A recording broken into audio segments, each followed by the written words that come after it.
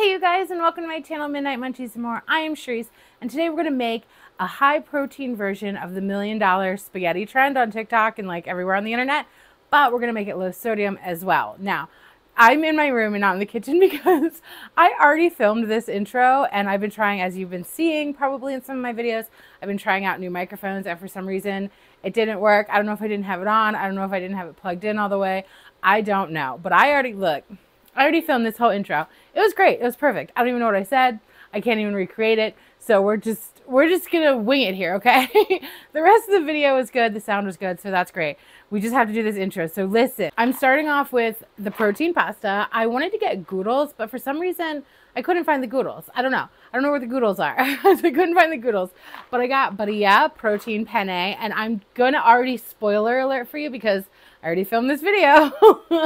It's delicious. I actually bought all this stuff again because I'm going to make it again. That's how delicious it was. Greg loved it. It made so much. We had so much leftovers for him to take to lunches the whole rest of the week. Especially because you don't even have to eat as much because like so much protein, which love that. So that's going to be one of our tricks is the burrito, which has 0 sodium and it has a ton of protein. Another trick I have is I'm going to do like a cottage cheese Alfredo vibe. But listen, I wanted to tell you about cottage cheese, and I'm actually a little bit glad that the intro didn't work all the way because now I can share another cottage cheese with you, because in the original one I used Giant, like Martin's Giant brand of cottage cheese, because they have a no salt added low fat variety. So it only has 45 milligrams of sodium for half of a cup. Where like, I know you guys have been living for the good culture cottage cheese, which is like, I mean, like, I get it. It's vibes. But it also has like over 300 milligrams of sodium for half of a cup. And that's just astronomical to me. And I can't do it. I just can't do it. So this was Safeway's brand, actually. Safeway Lucerne actually has the same 45 milligram low fat, no salt added, perfect cottage cheese. It's so good. So yeah, so Giant, Martin's brand, and then Safeway brand all has the 45 milligrams. So that's going to be like super helpful for our blood pressure and everything. Okay. One of my other tricks to making this low sodium is using a low sodium spaghetti sauce. So let's talk low sodium spaghetti sauce. So in this actual video, I'm using Sprouts low sodium spaghetti sauce. I didn't have time to go to Sprouts. Okay. I didn't have time to go to Sprouts. So I just picked up Yo Mama's low sodium spaghetti sauce. I don't think I've tried the basil one. I've tried the marinara and I think it's like a garlic, onion, something. I don't know. So I haven't tried the basil one, so I'm excited to try this. But I wanted to show you this one because even though the Sprouts has even less sodium in it, the Yo Mama's is more readily available. Like I've seen it at Target, I've seen it at my local grocery store, I've seen it at Walmart. Now, Prego has a lower sodium version, but let's just talk about the numbers really quick. So regular Prego, like a roasted garlic and onion variety, is about like 470 milligrams for half of a cup. 470 milligrams of sodium for half of a cup of spaghetti sauce. Now let's talk in terms of how much sodium you should be getting per day. So if you already have high blood pressure, you're supposed to only get 1,500 milligrams of sodium a day. And then the average person is supposed to get around 2,300 milligrams of sodium a day. I try not to go over, I don't have high blood pressure, I'm not hypertensive, but I try not to go over 2,000. I try not to even hit the 2,300. That's a little aggressive for me. Because I don't want to be hypertensive. But so if you have high blood pressure and you're trying to get 1,500 milligrams of sodium a day, 470 milligrams of sodium for half of a cup of spaghetti sauce just kind of isn't really the vibe, right? So the lower sodium Prego has 350 milligrams of sodium per half a cup, which, albeit better than the regular, like at least you're making a harm reduction decision, that's still a whole lot of sodium. That's 350 milligrams of sodium for half of a cup. And you know you'd be eating more than half a cup. Listen, maybe is that just me? But listen, this only has 125 milligrams of sodium per half of a cup. Now, if you're able to get to Sprouts, if you're able to get out to Sprouts, the original one that I used in this recipe that we're going to see here in a minute, I know, I'll put the timestamp, fast forward, it's fine, I understand. We're just talking numbers. But the Sprouts marinara has 30 milligrams of sodium per half of a cup. Okay, what? I thought this was great with 125 until I got that Sprouts, and I was like, 30 milligrams. Now I feel like I got to go to Sprouts and just like stock up. So I have them. So lower sodium options, Yo Mama's, Sprouts, those are the best numbers that I have been able to find. If you really are in like a tight crunch and all you can find is the lower sodium Prego, obviously choose that over the regular. You're still doing yourself justice by 120 milligrams less per half of a cup. But just be aware that when things say lower sodium, it doesn't always really mean lower sodium.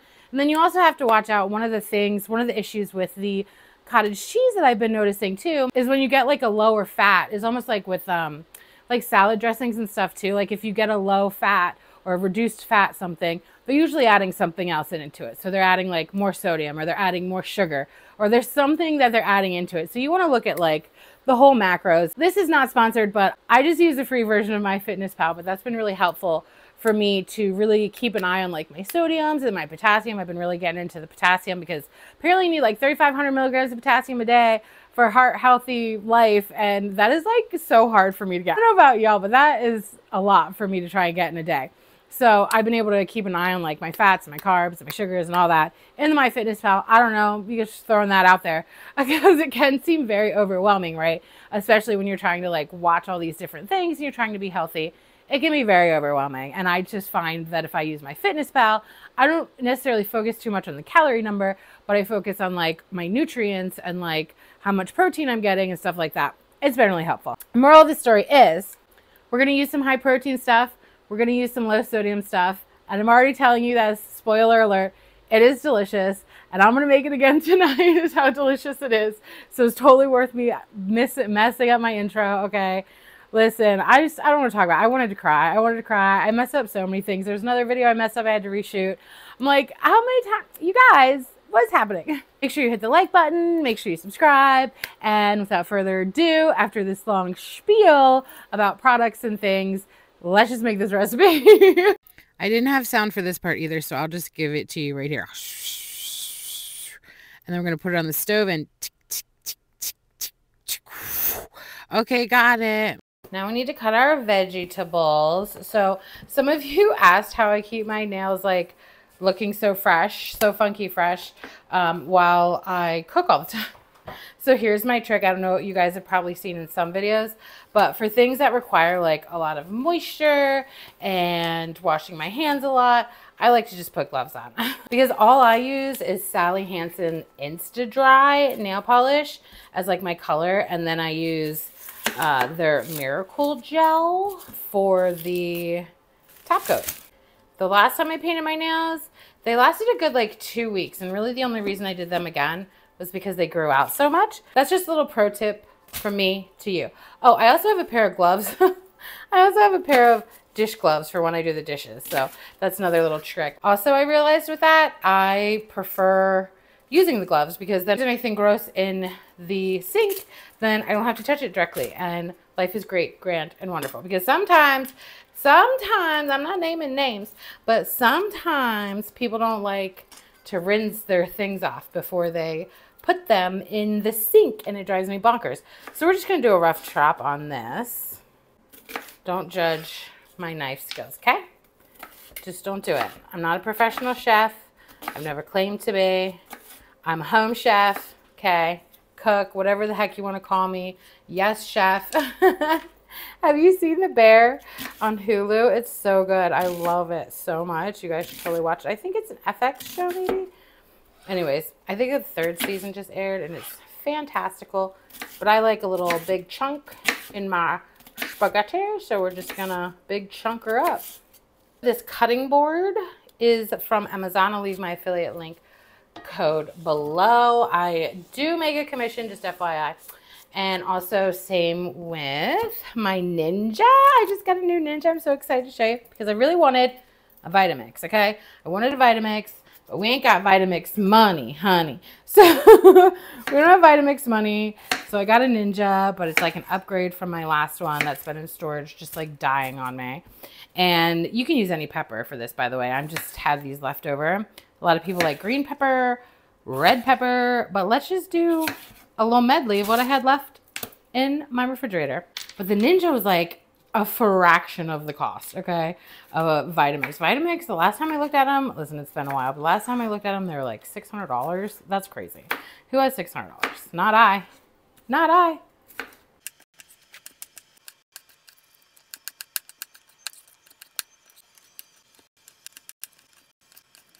Okay, let's get these sauteing a little bit here, y'all. Oh, I almost forgot some oil.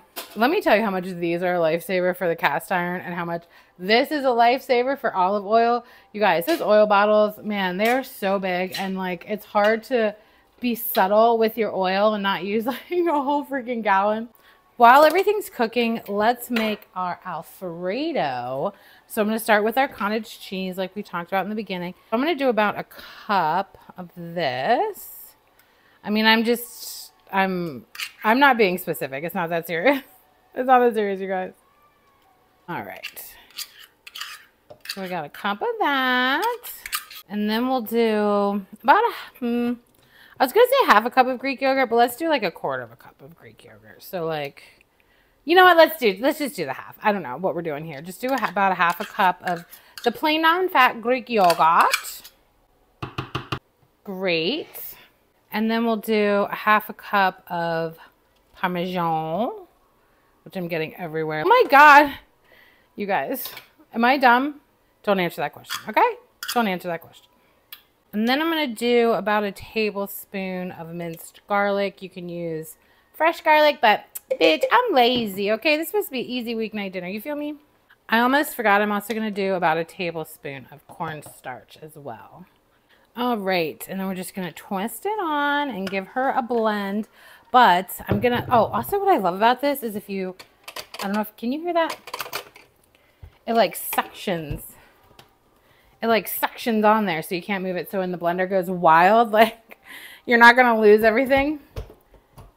Click it in, turn it on, and then I'm going to save you. I'm going to save you the sound. While we're at it, let's go ahead and start preheating this oven to like a 375. Got some spices. You guys, I love these. This came in a set. They came in a set with little ones and big ones, and I've been using to like, so I can easily just grab some spices. I have a bigger silver one that I actually, if you saw my Target haul video that I put all my protein snacks and stuff in, and that has all the rest of my spices.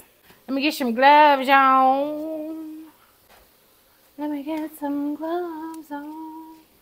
Let me get some gloves on. Let me get some gloves on. Ooh, boiling is watering. Our water is boiling. So let's put, how long does this say? 8 to 10 minutes. So let's go ahead and pop her in there. I used to not salt my water and I was fine. And then I started salting my water because I started being like professional chef vibe. And I realized that like professional chefs are literally just trying to get you to go to the restaurant. So they put things in the food that taste good. And what tastes good? Salt, fat, and sugar. So I stopped putting salt in my water because then all of a sudden, next thing you know, my husband has high blood pressure. And I don't want to do that. Listen, what time is it? It's 1:46. Don't let me forget to check on those noodles. Okay. Chefs are not nutritionists. Chefs are not dietitians. Chefs aren't here to make you healthy, okay? They're here to make food taste good. And I just want everybody to keep that in mind because I feel like even I used to think, oh, some ground turkey. Even I used to, excuse me, but like, even I used to think like, oh, if I go to like a local restaurant instead of, you know, McDonald's or something, that like everything would be fine. No, it's just as bad. Also, I like this meat smasher thing. I used to think it was stupid, but now I think it's cool. So to this meat, we're going to add some of my favorite Ellie's Best Vital 7 organic mushroom powder. I will leave that link below, you guys. Superfoods, hello. So we're going to do, what is this? I don't even know what this measurement is. I think we're going to do about a teaspoon of that. I literally am only measuring this one because it comes in a bag and not like this. Let me show you how I actually measure. So I'm also going to add some garlic powder. And I just like do it till it feels good. So since I'm not adding salt to this, you need to be very generous with your seasonings. Like, don't hesitate, okay? I know it seems like a lot. I promise you it is not a lot, okay? Some black pepper, garlic powder, onion powder, black pepper. Come on, baby, get on out of there. I'm gonna go ahead and do some paprika.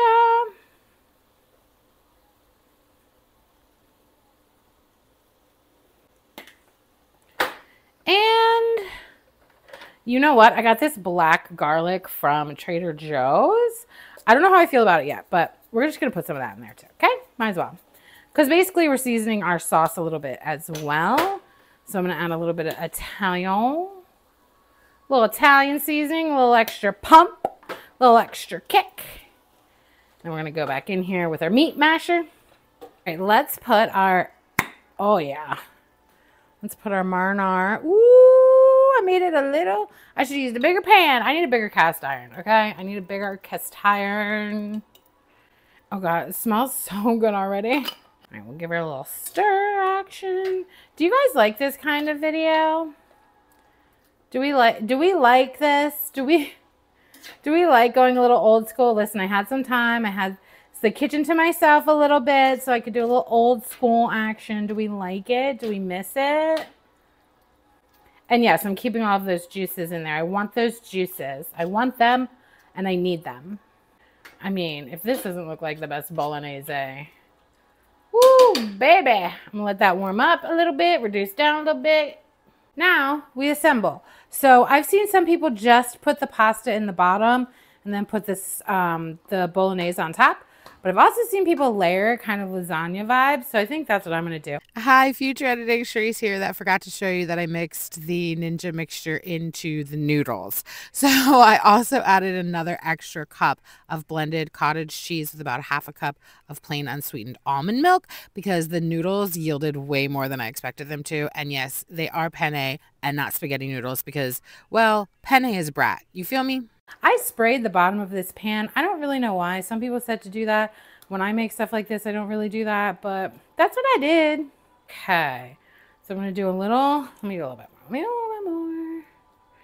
A little layer here. And I'm just going to double dip with some bolognese. Some bolognese. Are you guys watching the Olympics? God, I've been really getting into all of the women's sports. Like, listen, the women's rugby. Oh my God, national treasure. All right. Let me get one more. Let me just get like one more. Oh my God, it smells so good. Can you see, is this steaming up? Is this steaming up my camera? Oh no, we're okay. We're okay. You know, I think I'm actually going to get a little crazy. I was only going to do part of this bag because it has so much sodium. But since we did such a fantastic job. Oh my God, did I get... Oh my God, I got finally shredded. No! Okay, well, no, I'm sad. I'm so upset. All right, so I hate finely shredded anything, any cheese, because really you should shred your cheese like... You should homemade shred your cheese, okay? But worst case, like, I thought I got the thick cut. Dang, worst case, if you get the thick cut, it's fine. This isn't going to melt very well because it's finely shredded. So that's sad, but that's okay. We'll survive. You know what I mean? Life will go on. So now we got that cheese. I'm going to add the rest of my noodles and try and do it so you can see it, even though I need to see it. And it's a tricky situation. Woo, did we do it? I did it. I did it.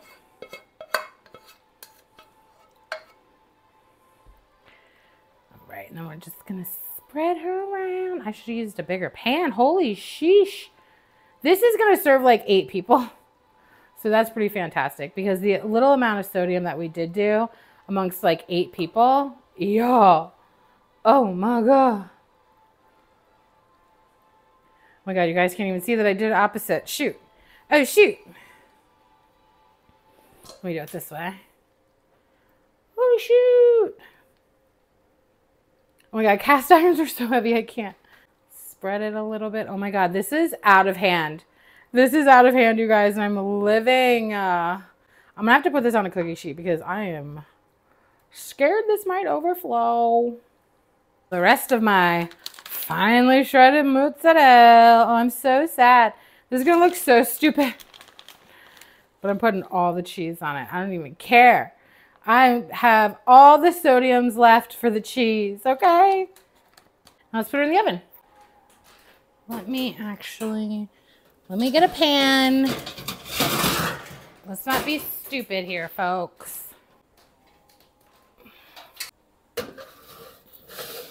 Now, everything's already cooked, so it doesn't need too long. Ooh, you guys.